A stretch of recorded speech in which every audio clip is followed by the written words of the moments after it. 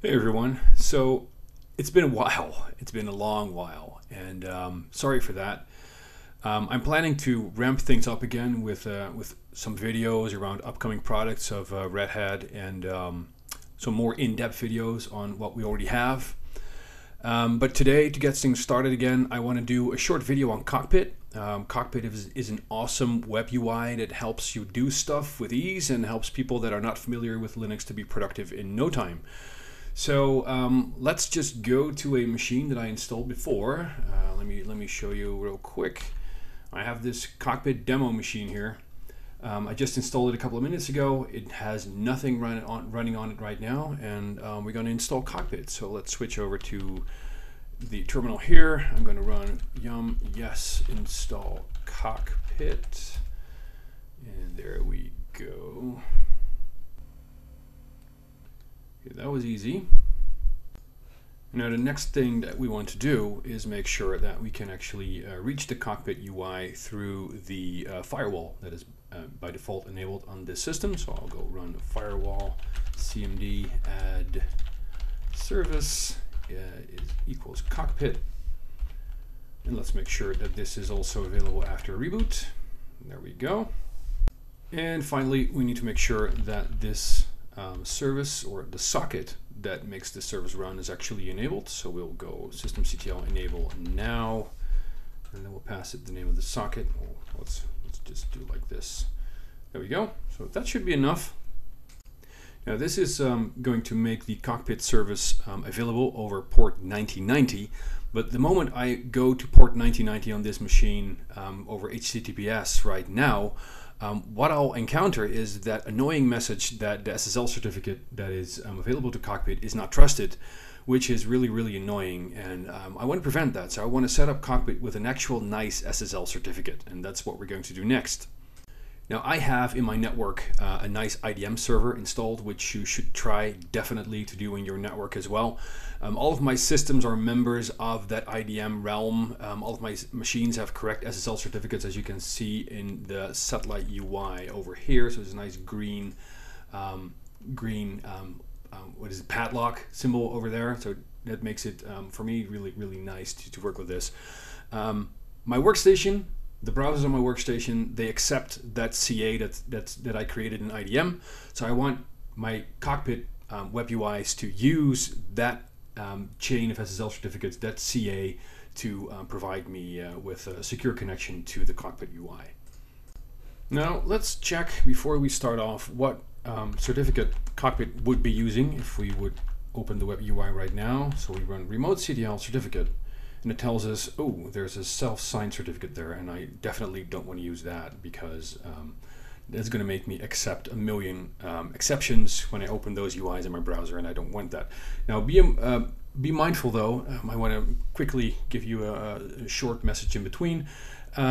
If you don't use Cockpit, it's not actually running. That's what the socket is for over there. And if you haven't used the Cockpit UI for a couple of minutes, it's going to shut itself down. So this is not consuming any resources.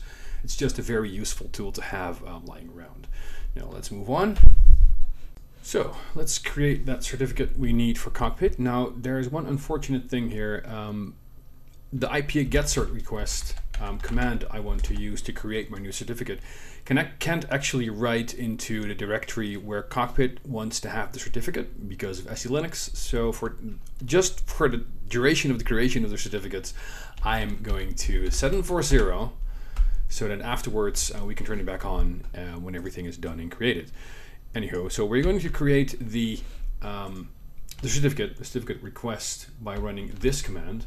What this does is it's going to request a certificate with my IDM server.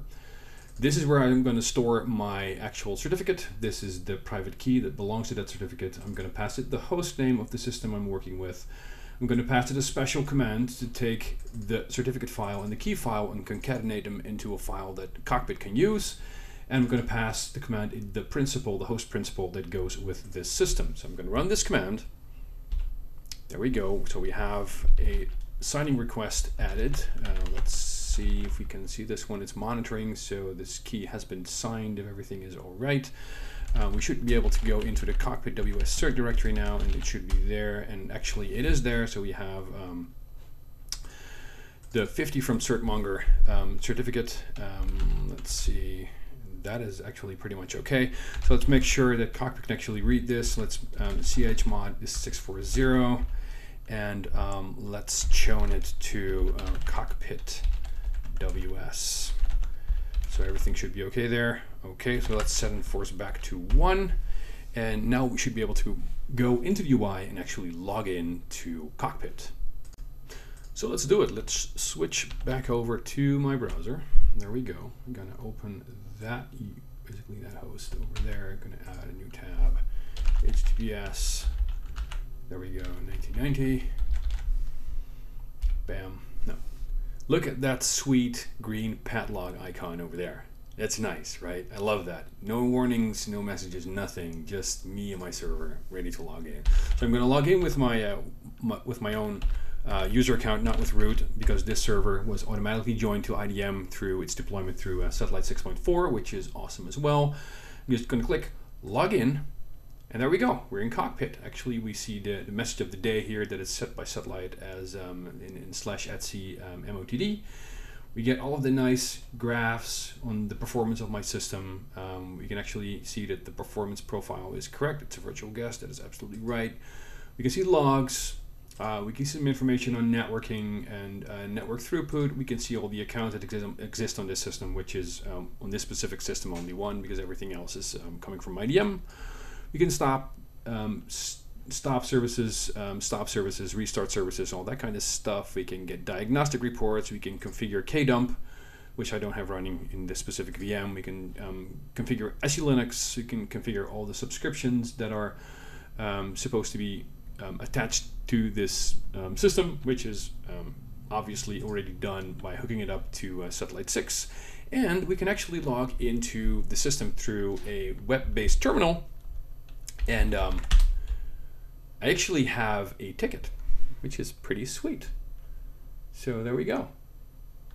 That was Cockpit 101, or at least Cockpit SSL configuration 101. I hope this was useful. As always, I would be happy to see you next time. Let's put the right background in there. I would be happy to talk to you again soon. Please do subscribe to both the YouTube channel, 100 Things to Do with Red Hat Management Products. Check out the blog at 100things.wizard.com, and follow me on Twitter at @MaxiMurgout. And I'll talk to you guys in hopefully a lot shorter while than it has been since the last time. Thanks for watching. Goodbye.